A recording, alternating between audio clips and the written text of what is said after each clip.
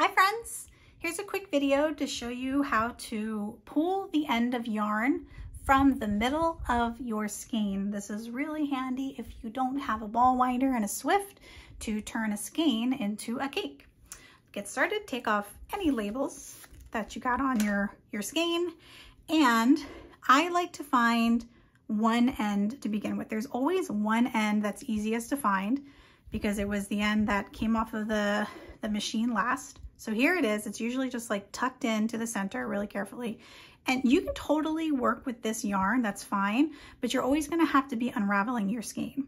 So what I like to do first, what I like to do second, I guess, take this yarn and just wrap it around the center of your skein and then loop around that end real good so it doesn't come undone.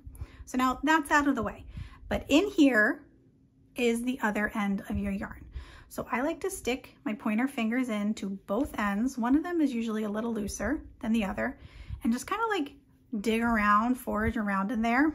So you feel like you might be at like the very, very center, the very, very end. Get your thumb and your pointer finger inside there too, and just grab and then pull out. And you're gonna get a little yarn vomit like that. But do you see how there's only one strand coming from the center of my yarn? That's what you want. So somewhere in here is the other end of my yarn. And look, I actually see it right there.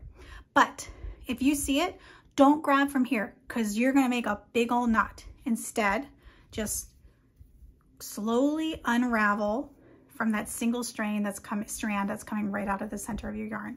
That way everything is piling up nicely over here. Nothing's getting tied into a knot. You won't run into any problems that way. And then there you go. You found the other end. And what's so great about working with the yarn coming from the center of your skein is as you work, it just glides out like that. You don't have to constantly be unraveling your skein. So you've got this, and then you're ready to make a slip knot and cast on.